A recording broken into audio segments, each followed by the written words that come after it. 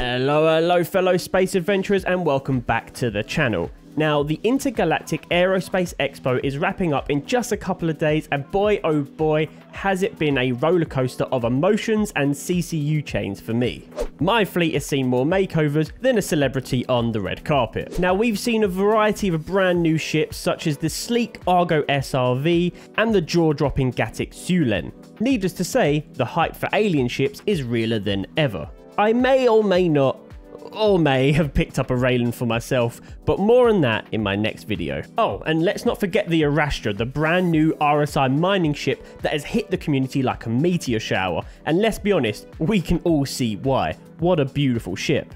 I'm super excited to see that make it into the game, but let's be honest, it's probably a couple of years away yet. Anyways, enough of that. Buckle up, because today's video is not about shiny new toys. We are diving in to the age-old question that has split the Star Citizen community down the middle for the last year or two. And that is Anvil Carrack or Misc Odyssey. Which one's the exploration ship that we should have? What should we buy? What's going to be better? Well, with only a matter of days left of IAE, it is now decision time for your fleet. And I'm here to break down the nitty-gritty of both ships. What we know we're going to get, what we're speculating we might get, and which one is your interstellar soulmate. Sound good? Let's get into it.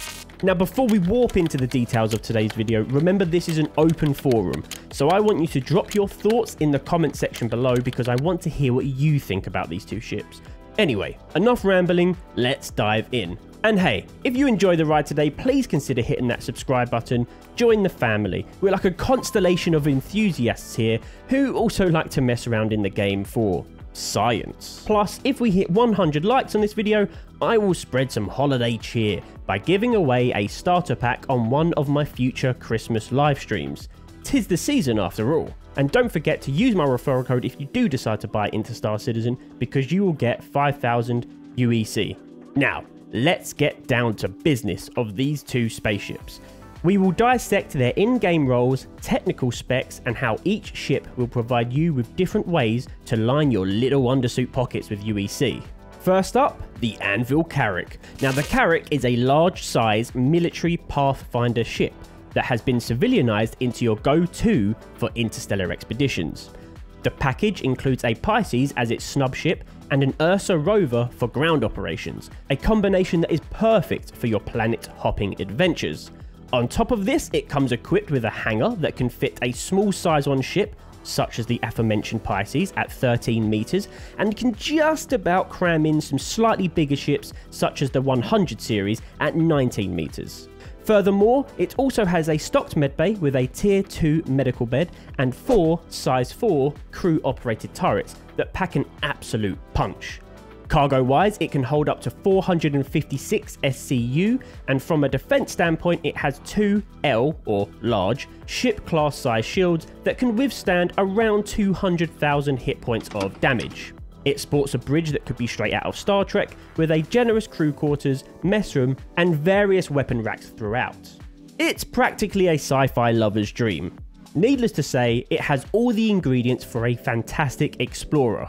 But we're not done just yet. Future updates will bring drones, modularity, and on-board item repair facilities. Now, those drones might be your space survey buddies that can help you map jump points, or maybe even handymen for the on-the-fly hull repairs. As for the modularity, the aim is to give us the option to swap out the cargo pods, like trading cards. Now, we're not quite sure exactly what modules we will be getting at the moment. However, some of the possible modules I managed to find on an old Spectrum post mentioned the following. So we have science and research, an extra vehicle garage, a zoology module for animals, maybe even a space marine module for dramatic infantry drops straight out of Aliens or Halo ODST. We might also see fuel extension modules or a hydrogen scoop.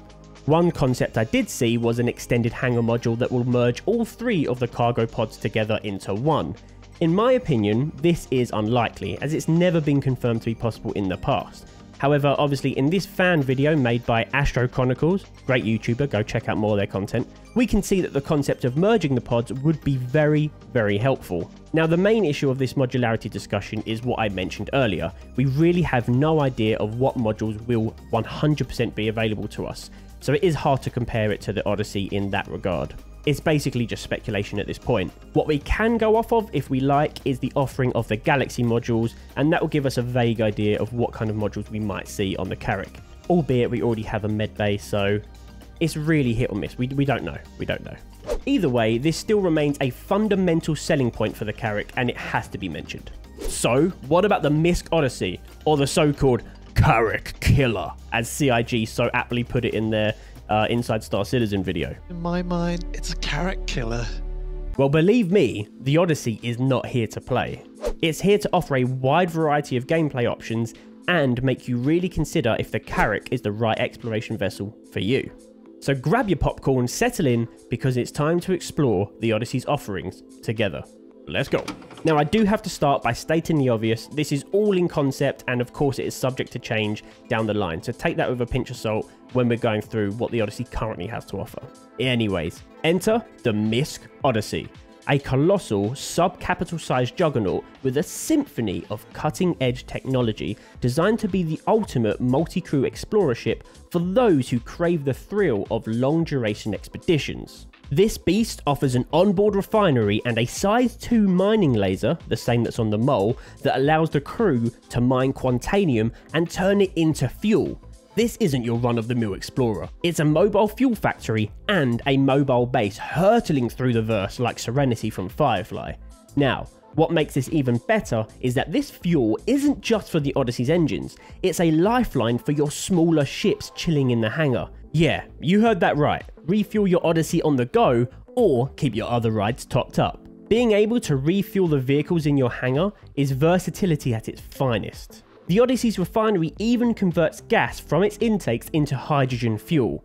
This is therefore a ship that could roam the stars without ever having to worry about the availability or price of fuel.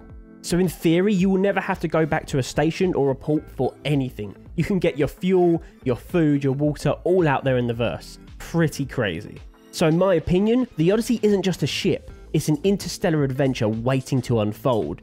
The self-sufficiency capability is huge, and you'll even be traversing the vastness of Pyro without breaking a sweat.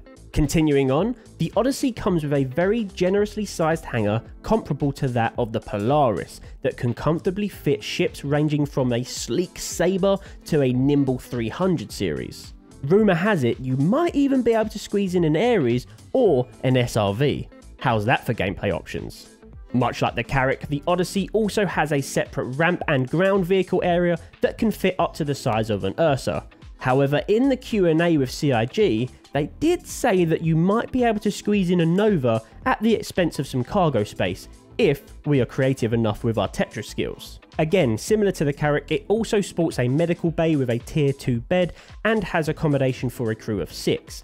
However, on the Odyssey, all of the crew get their own private quarters with an ensuite. But this does come at the expense of the captain not getting their own fancy specialised quarters. And for me, this really hammers home the difference in the industrialist design of the Misc ship over the Anvil and not having that luxury of your own crew quarters. You're sort of just in the mix of your crew, you're equal. I kind of like that. Cargo-wise, the Odyssey has less, totaling 252 SCU to the Carrack's 456. But this of course is dependent on whether you keep the cargo modules as cargo modules on the Carrack or decide to switch them out, so swings and roundabouts. Moving on to the shields, we can see that the durability of the Odyssey far outweighs that of the Carrack.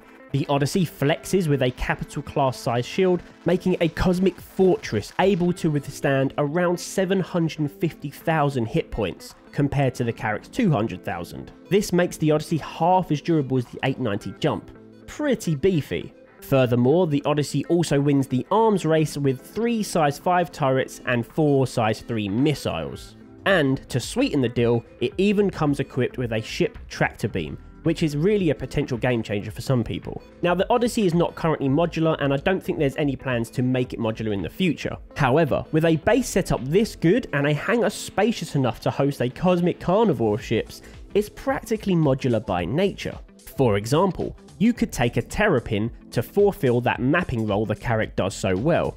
Or you could take a Prospector to mine resources from all around the verse and make some extra cash. The possibilities are pretty much endless. So that brings us to the summarized pros and cons of these two titans. So let's dive into the pros of the Carrack. Number 1, cost-effective adventure. The Carrack is a fair amount cheaper than the Odyssey to buy in real life, and we can assume it will be cheaper in the game too. It's currently about $100 cheaper, but bear in mind that when the Odyssey releases, there could be a price hike as per standard operations with concept ships and sales. It usually spikes in value, so we could see the Odyssey jump up to $200 above the Carrack, for example. So there is a price deficit there to take into consideration. Number 2, Master Mapper. The Carrack excels at mapping jump points, making it the go-to choice for those seeking to discover the unknown. The Odyssey can do this too, but the Carrack just does it way better, especially with the drones assisting. Number 3, lean and mean maintenance. As a large-size ship, the Carrack is more cost-effective to maintain, excluding the fuel costs, of course. Components won't break the bank to replace, repair, or upgrade, whereas the Odyssey is capital size, so it will be expensive. Bullet point number 4, I feel the need for speed. Smaller in size, the Carrack is likely to be faster, giving you the extra zing during your explorations. And number 5, included goodies. The Carrack comes fully equipped by standard with an Ursa rover and a Pisces, saving you money on the additional ships to fill up your cargo and vehicle hangars. The Odyssey doesn't have that. Point number 6, drone dream. Drones, oh sweet drones. The Carrack boasts these mechanical companions, adding a layer of support and versatility to your adventures. Point number 7, modularity magic. The Carrack is modular, allowing you to customize and adapt as per your gameplay needs, as we touched on earlier. Huge point for the Carrack here. Number 8, cargo champion. By default, the Carrack has more cargo space, which is a crucial advantage for those seeking to haul commodities across the verse. And finally, point number 9, dedicated captain's quarters. This is important for some and not that important for others, but you have your own personal sanctuary within the Carrack as the captain, whereas in the Odyssey you have the same as the rest of the crew. So some pretty big points there for the Carrack. It is an incredible ship, it really is. But let's not rule out the Odyssey just yet.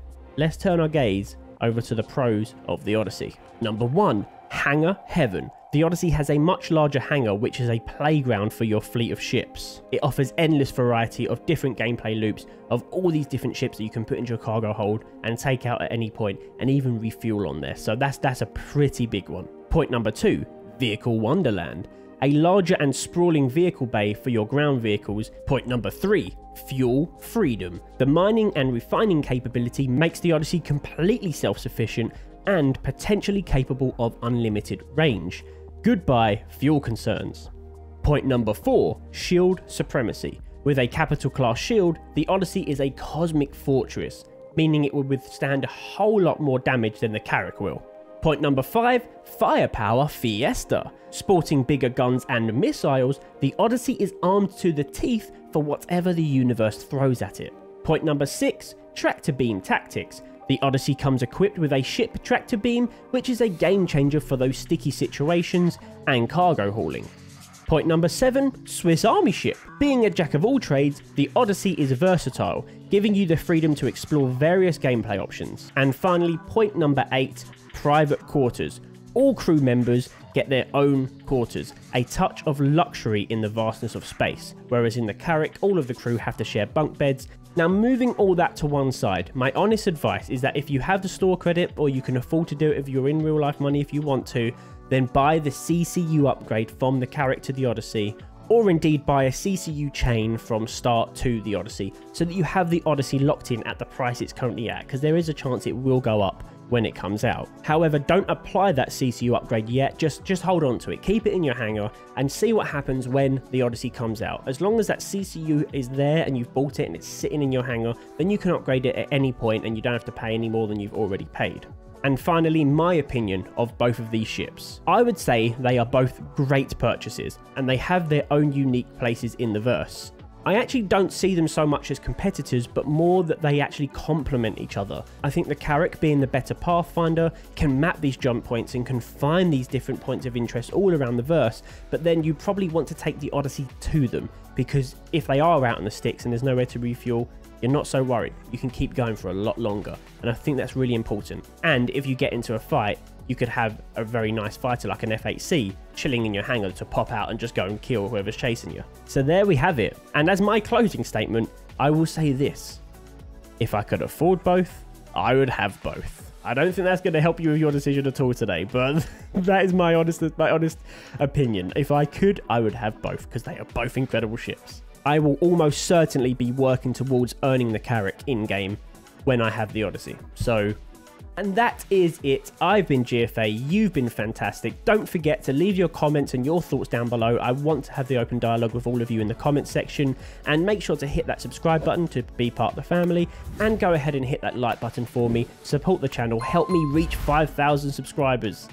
Hopefully before the end of the year. Very unlikely. But you guys can do it. I know you can do it. All the best, and I will see you in the next video, which, by the way, is one you're going to want to watch, because I am certain that I have captured the best gameplay footage of the Sulen, and it's a super fun video. Day 1 IAE, the Sulen's just been released. It's a bunch of us there just having fun together. Loads of people from the stream joined in. It's a hoot. It's a hoot. Stick around for it. You don't want to miss it. Thank you very much for watching. Peace out.